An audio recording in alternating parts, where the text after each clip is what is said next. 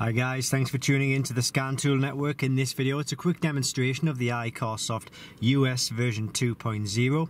If you are interested in this tool, make sure you use the links in the description below this video because there are fakes, there are clones out there on the market and they can damage your vehicle.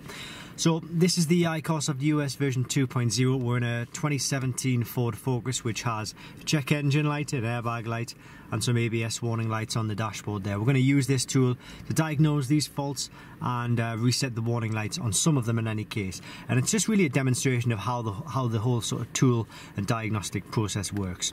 So we've got the tool plugged into the diagnostic port and we're going to click into Diagnostics, click into Ford, or whatever manufacturer yours is. In our case it's Ford, and best thing to do, quickest thing to do is to go automatic identify. So click on Ford, it's just going to quickly identify the vehicle and then it will then present you with a list of systems you can start diagnosing. So in this case, let's have a look at the check engine light, for example. That is under the powertrain control module.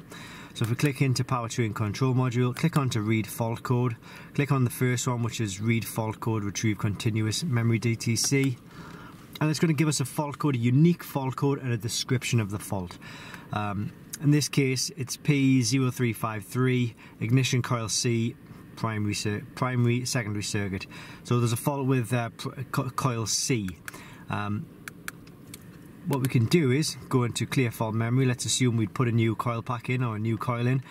All these faults are simulated, by the way, so just in case you're wondering, let's assume we'd found that fault, we put a new coil in, and we can then go to clear fault memory and we'll go to F2. When I click F2, just keep an eye on the check engine light. There we go, erase operation done.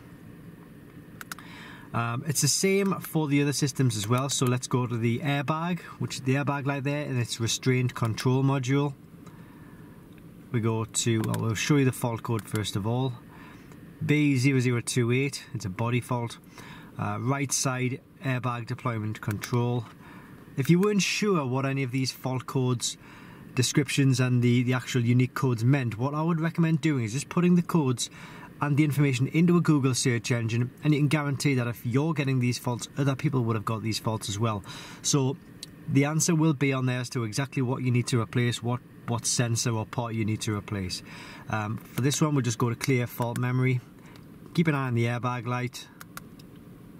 The airbag light has gone. And then it would be the same for the ABS system, but we've done this a little bit differently. So we go to read fault code. What we've done is we've unclipped the rear right ABS sensor, so it's giving us the correct fault, 6003A, rear right wheel speed sensor. Now we've unclipped the sensor, we haven't clipped it back together, so this is what will happen if you try to erase the fault and you haven't actually fixed the fault. So we go to clear fault memory, it's going to attempt to clear the fault. Erasing fault, erase operation done. So the tool has done all it can. The tool has told the ECU, yep, we're going to clear it, but it's the ECU that is refusing to turn the lights off because it knows that the fault is still present. So that is just an example of what would happen if you tried to erase the fault and the fault was still there, okay? But in most cases, I'm sure you're going to do, you're going to fix the fault and then you won't have a problem when it comes to turning off the warning lights. But it does cover a lot of systems as well. Obviously, the vehicle that you're in will depend on the systems that you see on this screen. Some vehicles have more systems installed to them than others. And if we go back to the home menu, the home screen, if we click on the service menu, it does do some service functions as well. It's important to say though that not all of these service functions work on all vehicles. So if you were wondering, let's say a DPF regeneration on a certain car, if it would work, I'd highly recommend contacting these guys and these will tell you as to whether it will work or not. Include your VIN number because they probably will ask you for the VIN number. Okay, so that's it. That's the US version 2.0. It's a great little tool, works on a few different American manufacturers. When it comes to Ford, it'll work on the European Ford and the Australian Ford as well. But it's available at Diagnostic World, or just click the links in the description below this video and it will take you directly to the genuine and official product. Thanks for watching and I hope this helps.